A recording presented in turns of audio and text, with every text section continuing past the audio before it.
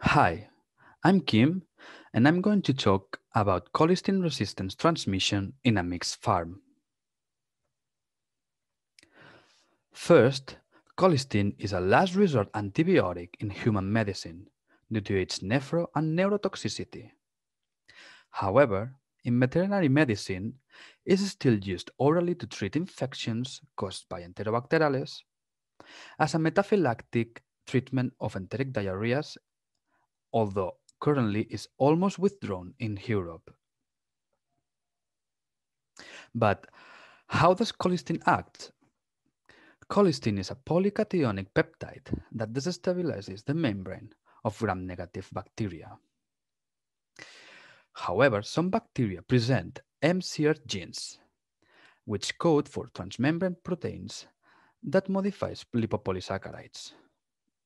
This modification prevents colistin action.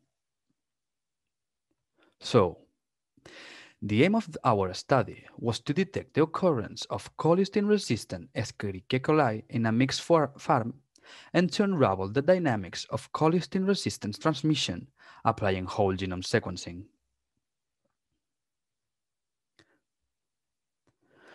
210 fecal samples were collected and homogenized.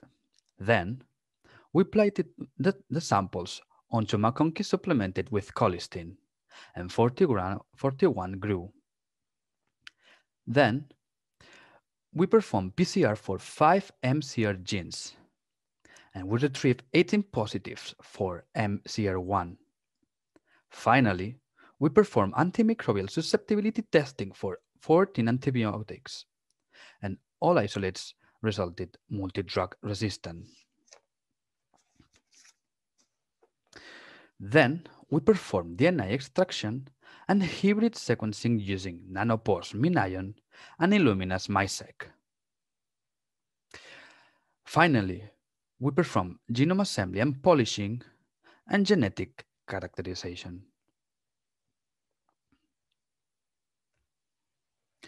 Here is represented the phylogenetic tree of the 18 samples and 3 references. As you may notice, isolates clustered by phylotype B1 and A. However, although some animal isolates clustered by MLST or serotype, the farmer isolate did not group with any animal sample. Regarding MCR1 gene characteristics, we could differentiate 2 locations, chromosomes and plasmids. 2 samples harbored the gene inserted in the chromosome, and the rest, the gene was present in a plasmid, mainly INK-X4. One of the samples presented 2 plasmids, INK-X4 and INK-HI2. However, there was one sample in which we didn't identify the gene, even though MCR1 PCR resulted positive. This event may happen due to subculturing steps, in which the sample could have lost the gene. When analyzing the genetic context surrounding the gene, we described 4 different constructs in which the main difference rely on a mobile element, insertion sequence APL1.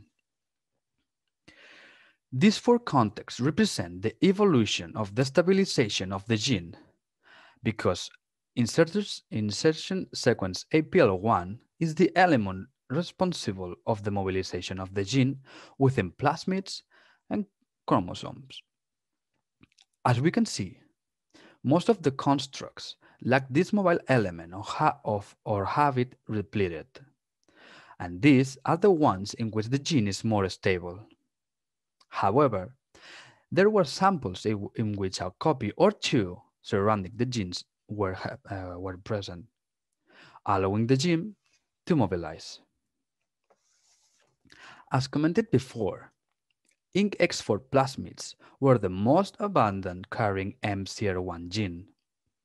All these plasmids share the same backbone, which mainly consisted in the colistin resistance type 4 secretion system that allowed self-transmission, and a HKB toxin antitoxin system for maintenance and a stability system. The size of these plasmids range from 33,000 to 35,000 base pairs, and the most different INK-X4 plasmid was from a pig isolate. Its size was 45,000 base pairs, and the main difference was that it presents an insertion of 12,000 base pairs, which encoded for tetracycline resistance.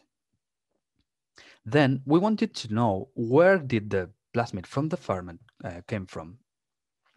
We aligned his plasmid to the other INK-X4 plasmids, and we saw that it presented 99% of coverage and 99.97% of identity with 3 bovine plasmids.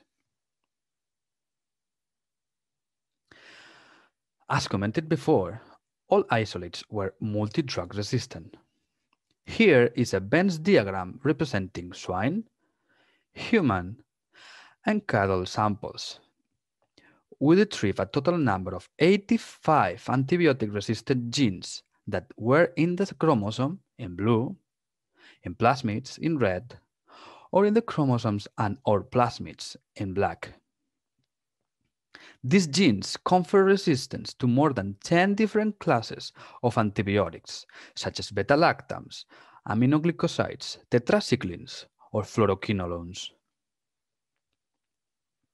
Finally, the same for antibiotic-resistant genes was done for virulence factors.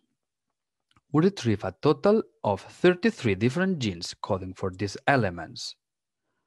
Among these isolates, we describe virulence factors associated with different pathotypes, such as the locus for enterocyte effacement for enteropathogenic Escherichia coli, or Shiga-toxin for enterohemorrhagic Escherichia coli. Another concerning factors such as cytolethal distending toxin, which is a genotoxin that can, in the worst of the cases, lead to carcinogenesis. Both pathotypes are associated with human illness. So, the take-home messages are that hybrid sequencing allowed us closing genomes and plasmids, unraveling the transmission of colistin resistance in a One Health scenario. The MCR1 INK-X4 plasmid from the farmer was most likely transmitted from cattle. And finally, livestock is a reservoir of antibiotic-resistant genes and pathotypes with zoonotic potential. This is the team that made this project possible, and thank you so much for your attention.